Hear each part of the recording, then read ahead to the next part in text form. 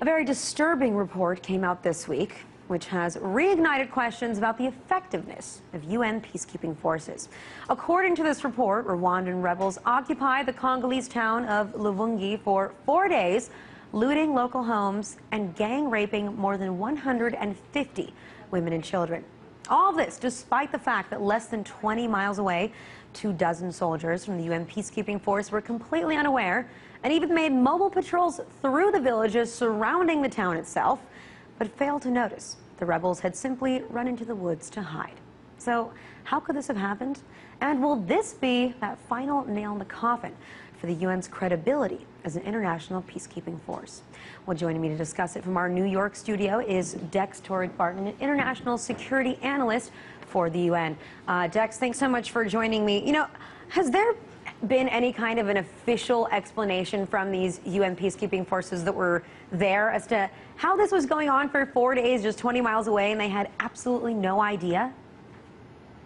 Well, the territory around Luvungi and the 6 other villages that were attacked is extremely inhospitable.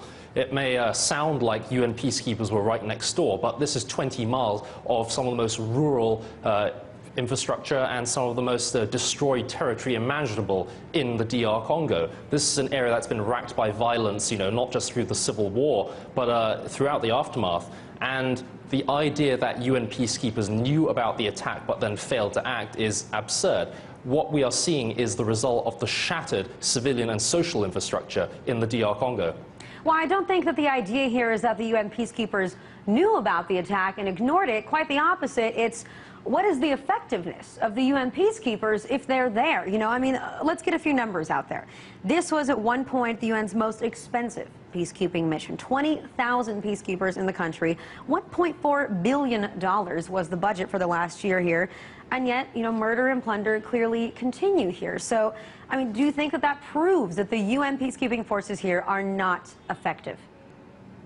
Well, let's talk about numbers for a moment. The budget for this year's operations in Congo is actually 823 billion, and of that, less than 400 billion has actually been received by the United Nations. Countries have yet to actually put their money where their mouths are. In DR Congo, we've seen troops in the same province going into action throughout the period where they were allegedly neglecting their duties. On August 1st, they were freeing hostages in North Kivu province. On August 2nd and 3rd, they were working with Congolese army forces in an exchange of fire with the same Rwandan rebels who attacked these villages. I think peacekeepers have demonstrated their value, and they have also demonstrated that they are able to project security when the infrastructure, in terms of development, accompanies the gains made in security. Obviously, there's going to have to be changes made after this. It is not acceptable that violence on such a scale takes place at this level, especially coming up to the end of peacekeeping mandate in Congo probably next year. But we should not say that the UN is the villain here. The real villains are the rebels who attacked these villages.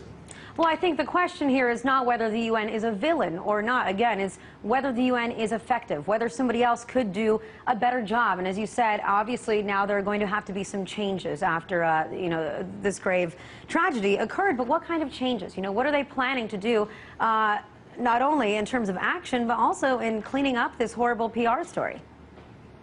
Well, first of all, the real action will not take place at the PR level. Whatever PR consequences there are for the UN, the organization will shoulder that.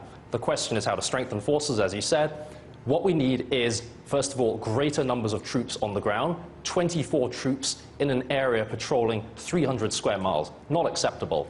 More than that, the villages which were attacked, out of the 7 villages, there was 1 working telephone line in those villages before the attacks. And that probably played a critical role in preventing villagers actually contacting the authorities when the attack began. Subsequently, after the attack, villagers had several days before they could actually get to the main roads, which weren't occupied by rebels, in order to contact the UN forces. So those kind of changes, strengthening the communications infrastructure immediately following this attack, will go a long way towards preventing further attacks. Okay, my last question here is, you're right, infrastructure, strengthening that and communication is one part of it, but it's also knowing who your friends and who your enemies are. You know, there's been a lot of questions lately about allegiance and about intentions. You know, certain people that have been absorbed into the army that may have been warlords. Now there have been army commanders accused of supplying the very forces that they're supposed to be fighting against with weapons. And Human Rights Watch even says that the UN might now be risking becoming complicit in atrocities against civilians. So how do you fix that? What's to be done? When we choose partners to work on the ground in these conflict areas, we need to choose them carefully. That's a lesson that has emerged out of every single conflict which the UN has been involved with since the Second World War. In Congo, we have unreliable partners often. We have people who you can't always determine their exact allegiances or their motivations. That's a fact of life.